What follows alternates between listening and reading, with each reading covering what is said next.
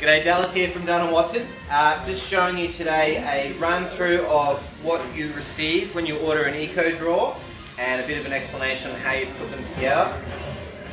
We have a 950 that we're going to show you today, but the steps involved are identical for all the eco drawers in our range. So I'll just run through it. Firstly, everything that you're going to receive. So you're going to receive your drawer carcass, your drawer insert.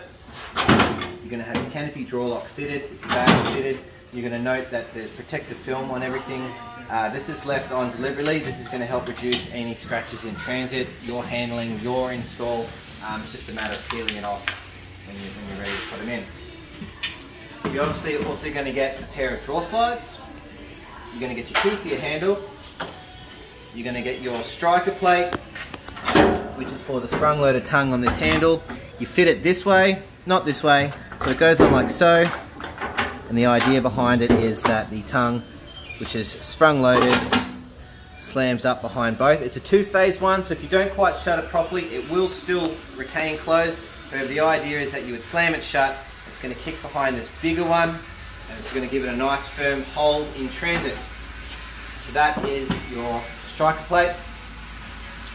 You have the option of a rear plate. It's applied loosely.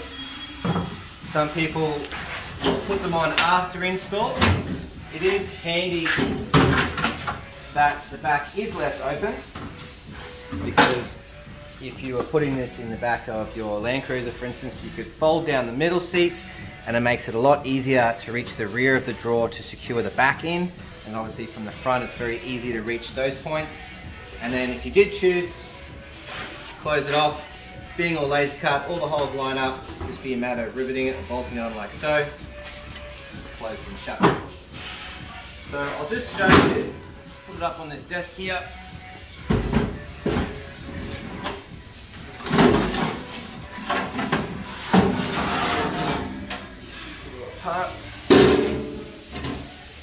So when it comes time to putting them together, I always like to put the left hand slide on the left and the right on the right. Just makes it a lot easier when you're pulling them apart to remember which runner belongs to which. When it comes to disconnecting them, you'll notice when you come out to full extension, this trigger is spotted. All you do is push down on that. It comes out like so. As I mentioned, these are all laser cut locally, folded and welded in our shop in-house.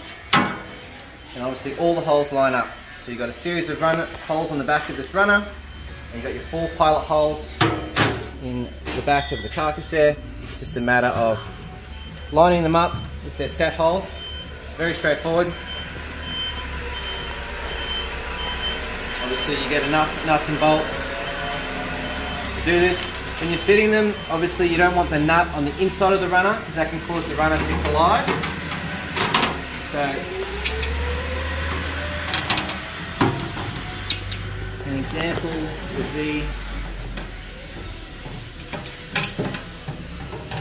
on there.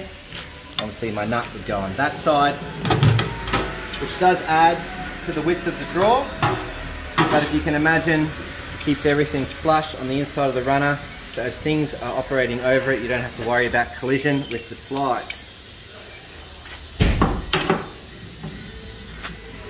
You'd obviously do the same thing on the alternative side. Just also to explain, when it comes to putting the drawers together, same deal. You've got your internal runner. You've married it up with its pilot holes. This time it's coming through this way, and you're going to be running your nut on the inside of the drawer carcass. Same deal. The nuts are both on the external sides of the slides to prevent any collision when you're operating. So you'll have your runner fitted like so on both sides. This will be fitted. You're going to be pulling them both out, and you want to put your drawer back in now. What you do is pull the slide out to full extension. You've got this carriage that slides around. You want to feed that to the front, and you'll see on the back of the slide you have this cutout. What you want to do is you want to keep one hand on this carriage to stop it from moving, and you're trying to line up with that smoothly. If you let go, it tries to move the carriage. It's always good to hold it, and as you go through, you'll feel it click over, It's now locked in. Having done that on both sides, it means the drawer is now going to operate without coming beyond full extension because the runners have now engaged themselves again. Underside of the unit is countersunk, so when it comes to fitting your striker plate, you would be running your bolts through like so. And once again, that would just be sitting that way.